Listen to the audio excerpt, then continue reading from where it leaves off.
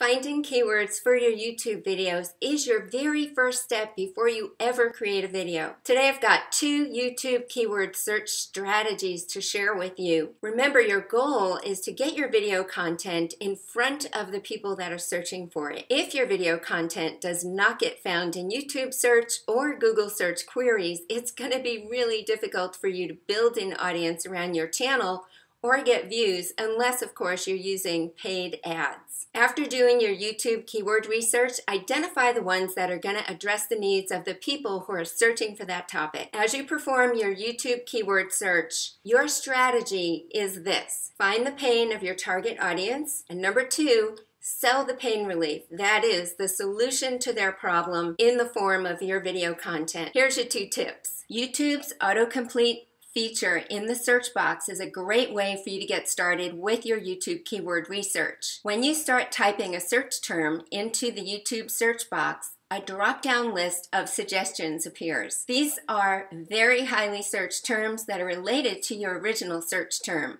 And as you continue typing, the results update based on what you're typing. If you don't see the results that you want, or if you're not seeing enough results, keep typing and the results will continue to update. YouTube autocomplete is a must to find the most popular YouTube keywords. And number 2, Google's autocomplete feature. That one works in a very similar fashion to the YouTube search. Just start typing your general idea for a topic and the Google autocomplete suggestion drop-down appears. And again, these results are the most popular searches from real people, which is what you want.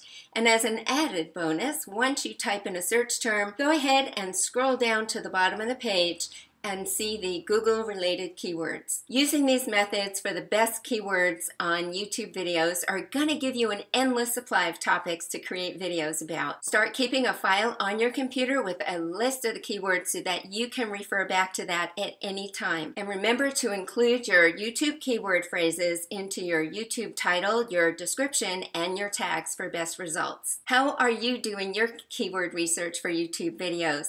Go ahead and share your best tips in the comments below, as well as your questions. And if you're new here, I'd love for you to subscribe. I post new videos like this every Wednesday to help you to be a savvy online marketer. Thanks for watching, and I'll see you next time.